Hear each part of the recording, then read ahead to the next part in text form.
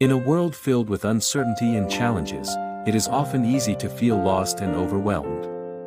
But amidst the chaos, there is a source of strength and hope that never fails, the unwavering love of God. Each of us faces our own battles, whether it be illness, heartbreak, or the weight of daily burdens. But it is in these moments that we are reminded of the power of faith, for it is through faith that we find solace and discover the unending grace of our Creator.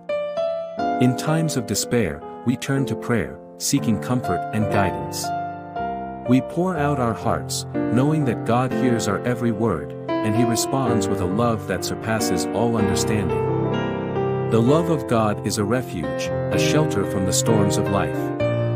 It gives us the strength to persevere, knowing that we are not alone. Even in our darkest hours, His light shines brightly, illuminating the path before us. As followers of Christ, we are called to be a beacon of His love in the world. By extending a helping hand, offering a kind word, or simply being present for others, we become vessels of God's compassion and instruments of His peace. Together, as a community of believers, we gather to worship, to lift our voices in praise and thanksgiving. In these sacred moments, we are reminded of the eternal promises of our Heavenly Father, and our spirits are uplifted. The gospel of Jesus Christ is a message of hope and redemption. It is a reminder that no matter what we face, God's love remains constant, unchanging, and all-encompassing. It is a love that restores, heals, and transforms.